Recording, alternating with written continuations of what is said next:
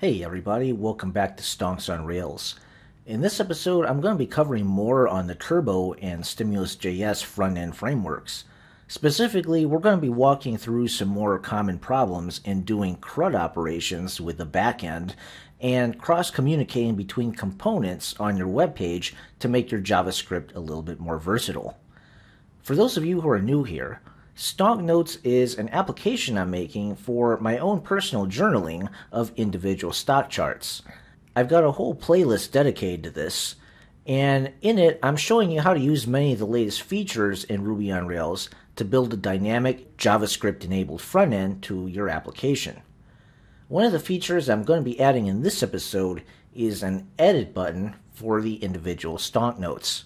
So in a previous episode, I made the new note button, which you could see here. It opens up a modal form that you could use to add a new stonk note. There it goes right there.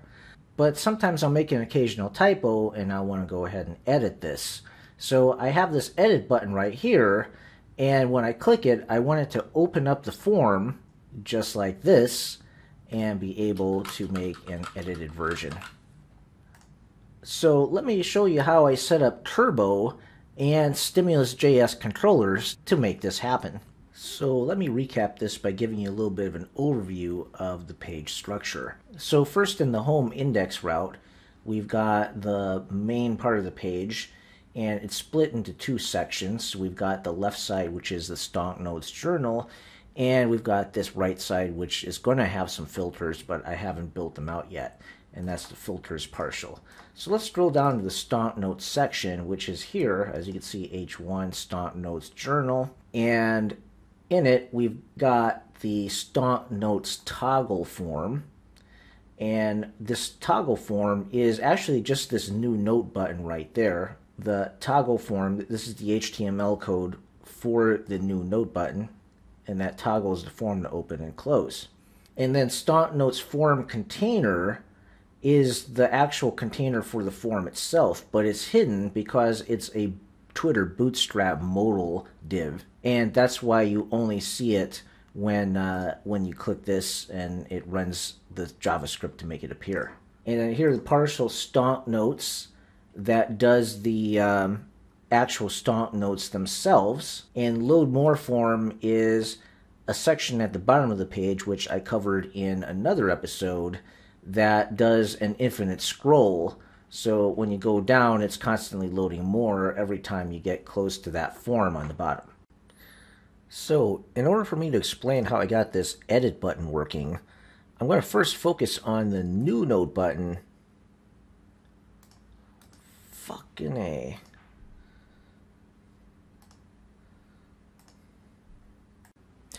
Okay, so I had a little bit of a bug here with the new note button that I had to fix. So when you click new note, it should load the new stonk note form.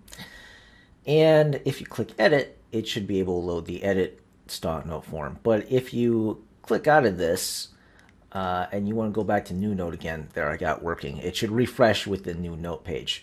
And this was kind of broken, and I'll show you what the changes were that I made. And by the way, I just want to give you a quick reminder that if you want to see the source code for this entire project and follow along with me, then you could join my Patreon page, and for the price of a cup of coffee a month, you could have access to this source code for this project. When you sign up, just give me your GitHub username and I'll add you to the private organization that I have exclusively for my Patreons. So I did a little bit of a rearranging of this page. So I moved this whole new note section, I call it the form toggle, into form container. So here, form container, let me show you, inspect here. So this is form container right there. You have the toggle part, and then you have the modal part, and this modal part is hidden. So it corresponds to the Twitter Bootstrap modal. So here's the demo of it. You launch the demo, and then it shows this thing. It's part of the Twitter Bootstrap library. It darkens the back part of the page and pops up the box. That's how I'm doing modals in this application. See, I'm doing the same thing with the new note. So the form itself is in this parcel right here.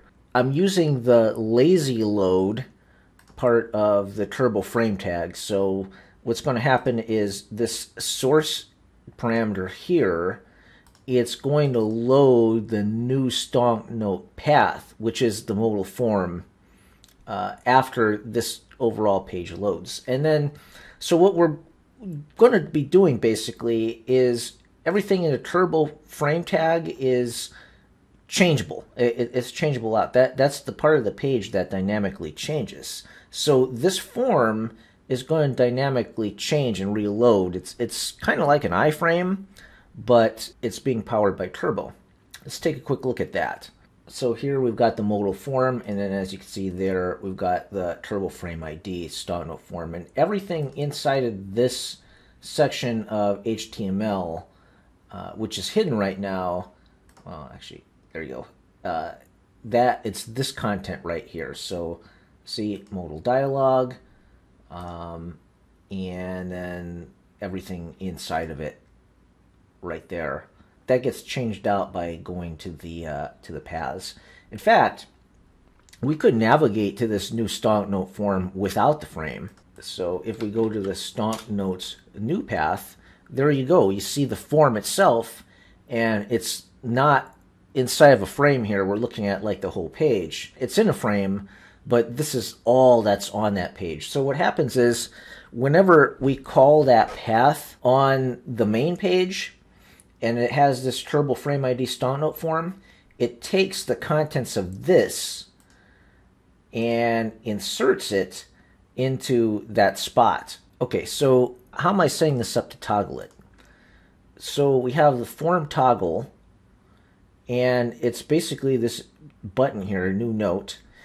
And if you notice, this is a link to. So when you click this, it's actually a hyperlink that's set up to look like a button. It's not really a button.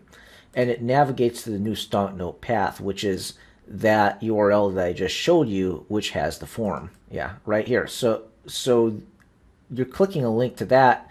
It's going to pull down the turbo frame and insert the frame within this page, within the HTML on this page. But that navigation to the link will replace the HTML, but it won't pop up the form to display it. We have to trigger the modal to actually show up. So how do I do that? Well, I'm using stimulus. And as you can see here, I have data action, and it goes to the stimulus controller, modal form toggle, open form. So let's go to the modal form toggle controller, and it receives that call from the page, and it fires an event on the window. Dispatching events is how you communicate between stimulus controllers. So it's going to fire the event Stonknotes open Stonknote form, and that event is going to be received by the controller on that form. So let's look at the actual form itself right here, the mobile dialog. And here I have data action, and here are the events that it is set up to receive. As you can see here, it's looking on the window for these events, and here's Stonknotes open Stonknote form. And when it receives this event on the page, it goes to the modal controller open form. Here's the modal controller, and then it actually performs a click on open button target.click. Open button target is actually a hidden button on this form.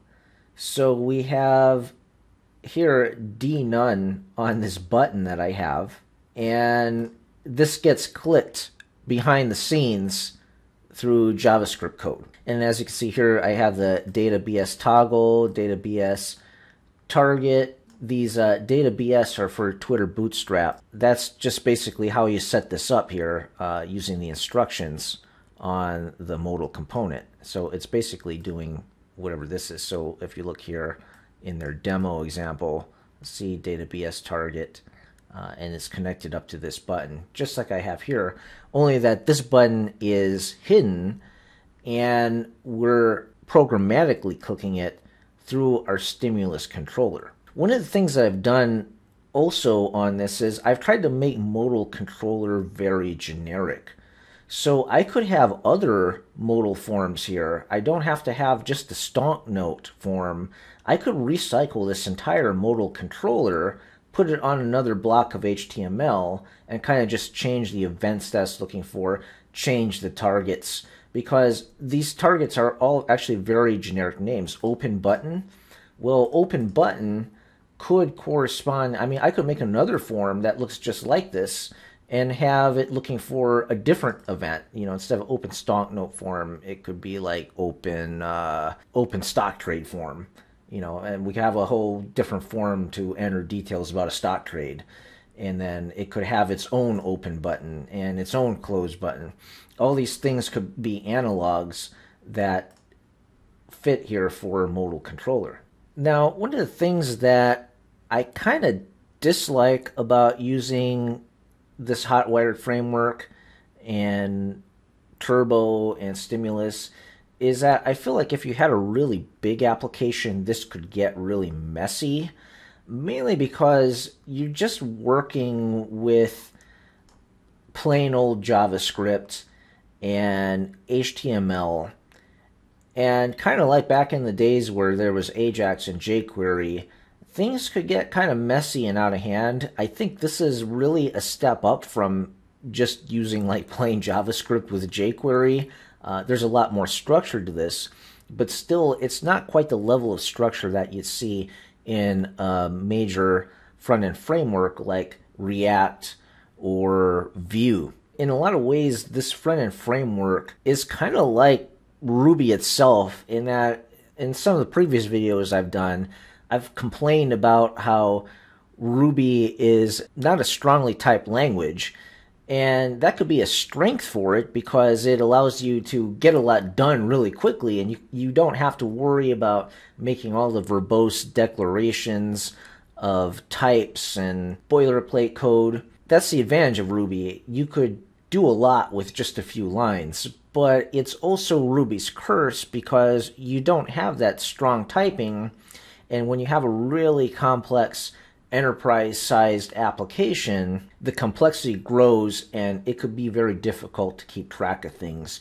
You might have code that leads to a dead end, or you might make a change that affects some other part of the system and not realize it. And because you don't have a compiler, because you don't have type checking, that could lead to some problems as you're maintaining a very large code base. So I think this works really good for a simple application like this, or a prototype application, but you know, something that's really to a large scale, I really think that it would be helpful to have even more structure to this. However, given the scope of this particular application I'm working on, I think it's great because using a very heavy front-end framework like React or Vue requires a lot of maintenance in itself, and all that boilerplate code that you have to maintain becomes kind of a pain when you're dealing with a small application like this, or if you have multiple small applications like this that you're working on. Okay, so now I'm going to get to the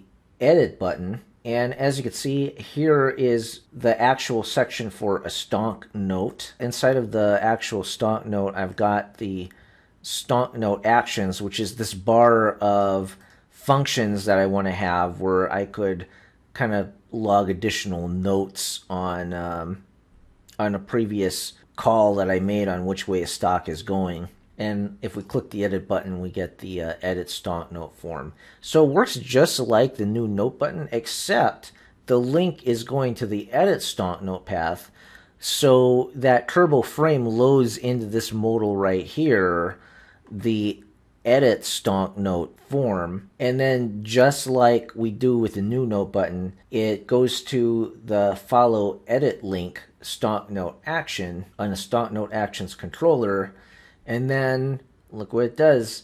It fires the open Stonknote form event. Now let's talk about the destroy part of the CRUD operations. So here I have the delete button, and it brings up a little confirmation. Are you sure you want to delete this? You hit cancel, it doesn't work. But if you hit OK, it'll remove the note. So here on the left side, I have the Stonknote actions, the partial that builds this little toolbar right here. And as you can see here, for the delete button, which is the X, I'm using an emoji, and it goes to the delete Stonknote path for that particular Stonknote ID. So it works very similar to the way that we're doing the edit button, except it goes to the delete path. And one important distinction to note here in Rails 7 is that we're doing data turbo method delete. Now, this is important because in previous versions of Rails, you would use method delete, but now you have to use data turbo method. And the reason is that Rails 7 no longer ships with the unobtrusive JavaScript library, and we're using turbo instead to do that delete navigation. So if you just do method delete, it's going to try hitting the get endpoint instead of the delete endpoint. Now, getting the confirmation to work was a little bit tricky. So here in the Stonknotes controller, I have this event handler here, and it looks for the delete method coming through. And if it's not a delete request, it'll ignore it. But if you're putting through a delete request, it'll intercept that and do the confirmation prompt. If the user doesn't click OK, then it'll do event.preventDefault, which prevents the request from going through. Now, an important detail about this was I had to go up to the Stonknotes controller for this event handler. And here's the event that's being intercepted. So in the Stonknotes section, and the data controller on this overall section for this whole big part here. Let me show you. Stonknotes Journal, this H1 corresponds to that right up there. And then here, this area, this data action corresponds to this right here. And this is where we're capturing the event, turbo before fetch requests, which goes to that event handler right here that does the confirmation. Now, the reason that I have it on the level above is because if we put it on Stonknote Actions controller, that code is going to get hit a whole bunch of times. That's because for every one of these sections, every toolbar that's created, there's a separate instance of Stonknote Actions controller. Okay, and to just give you a little peek at what the controller on the back end looks like, here's a destroy action, and it just does a soft delete, and then it renders a turbo stream.